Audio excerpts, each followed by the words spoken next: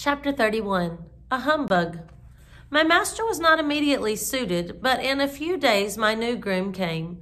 He was a tall, good-looking fellow enough, but if there was a humbug in the shape of a groom, Alfred Smirk was the man. He was very civil to me and never used me ill. In fact, he did a great deal of stroking and patting when his master was there to see it. He always brushed my mane and tail with water and my hoofs with oil before he brought me to the door, to make me look smart. But as to cleaning my feet or looking to my shoes or grooming me thoroughly, he thought no more of that than if I had been a cow. He left my bit rusty, my saddle damp, and my crupper stiff. Alfred Smirk considered himself very handsome. He spent a great deal of time about his hair, whiskers, and necktie before a little looking-glass in the harness room. When his master was speaking to him, it was always, yes, sir, touching his hat at every word. And everyone thought he was a very nice young man and that Mr. Barry was very fortunate to meet with him. I should say he was the laziest, most conceited fellow I ever came near. Of course, it was a great thing not to be ill-used, but then a horse wants more than that. I had a loose box and might have been very comfortable if he had not been so indolent to clean it out. He never took all the straw away, and the smell from what lay underneath was very bad, while the strong vapors that rose made my eyes smart and inflame, and I did not feel the same appetite for my food. One day his master came in and said, "Alfred, the stable smells rather strong. Should not you give that stall a good scrub and throw down plenty of water?" "Well, sir," he said, touching his cap, "I'll do so if you please, sir. But it is rather dangerous, sir, throwing down water in a horse's box. They are very apt to take cold, sir. I should not like to do him an injury, but I'll do it if you please, sir." He's not an honest person, is he?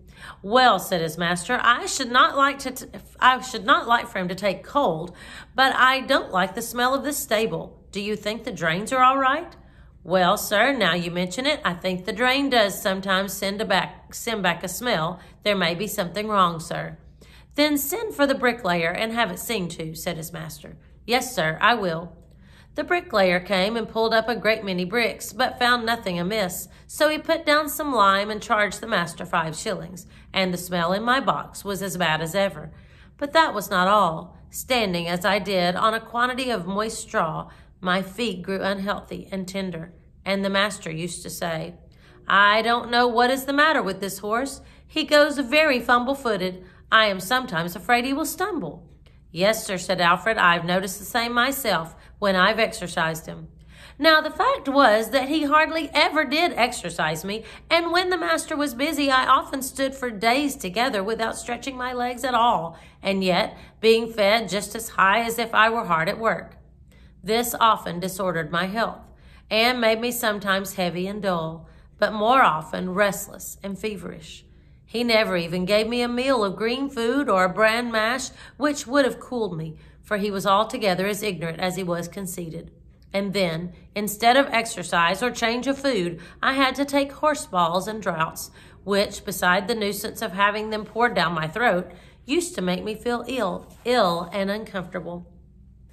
One day my feet were so tender that trotting over some fresh stones with my master on my back, I made 2 such serious stumbles that, as he came down Lansdowne into the city, he stopped at the farrier's and asked him to see what was the matter with me.